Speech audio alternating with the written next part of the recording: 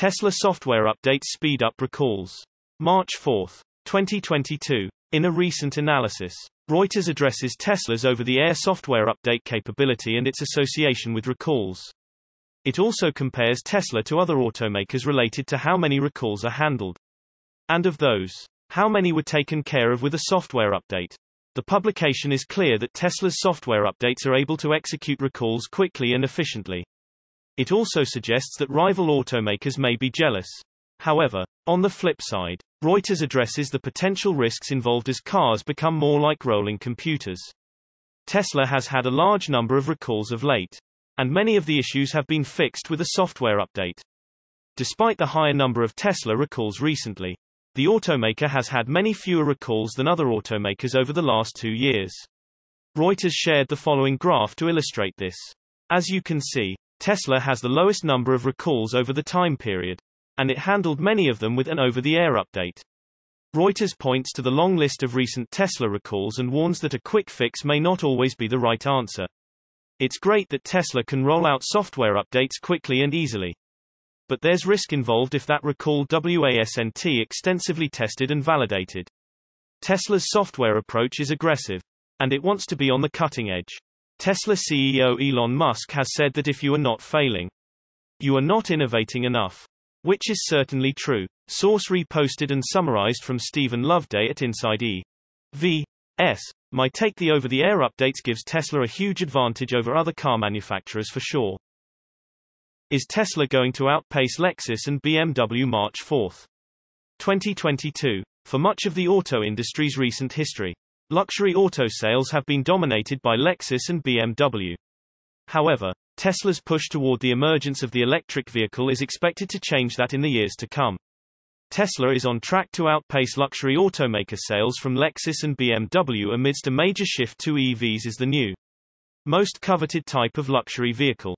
According to a report in January from Jalopnik, the report details Tesla's U.S. registrations through November of 2021 as compared to those of Lexus and BMW as Tesla sales slowly creep up on old-guard luxury automakers. In November of 2021, Tesla's 11-month registrations reached 303,246. While BMW registered 318,182 vehicles in the same period. The figure marks an impressive 75% surge for Tesla year over year. Tesla's estimated U.S. deliveries for the whole of 2021 were also set at 313,400 by the Automotive News Research and Data Center. The figure shows Tesla narrowly falling behind luxury auto leader BMW, which reached 336,644 vehicles sold throughout 2021. And beating out Lexus, which sold 304,475 units in the U.S. between Tesla's booming U.S. factories and its unique, incrementally updated release model. The company is offering more than most luxury vehicles for consumers, explains Executive Director of Insights at Edmunds Jessica Caldwell. Tesla's incremental sales are a major contributor to the luxury market, outpacing the new vehicle market as a whole, said Caldwell. Tesla isn't just capturing the luxury consumer. It's also offering something a bit different to lure in affluent consumers who may have not prioritized buying a Mercedes-Benz or BMW in the past, even if they could afford it. 2021 was also a rough year for the auto industry as a whole, with semiconductor shortages causing slowed production for many automakers and an overall slump in sales. Tesla managed to navigate the shortages better than major U.S. automakers General Motors and Ford, as well as a number of luxury vehicle makers.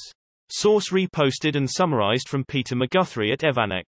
My take: in the next few years, Tesla is going to roll over all those guys. Tesla Software Update 2022.8. March 4, 2022. Tesla has started deploying their latest software update, 2022.8, which was first detected by the iOS-based Stats app this morning. The release notes aren't available yet, but this version is expected to disable Boombox when the car is in drive, neutral and reverse. Elon Musk called the NHTSA the fun police for making them turn off the feature. According to the safety agency, the ability to play custom sounds while driving may obscure the federally mandated pedestrian warning system sounds. Transport Canada has not issued the same recall. So hopefully Teslas in Canada will still be able to fart at nearby pedestrians or tease children by playing the ice cream truck sound while driving down neighborhood streets in the summer. Source reposted and summarized from Darren John at Drive Tesla Canada. My take: too bad. Having lots of fun with the boombox. Elon Musk on affordable electric trucks.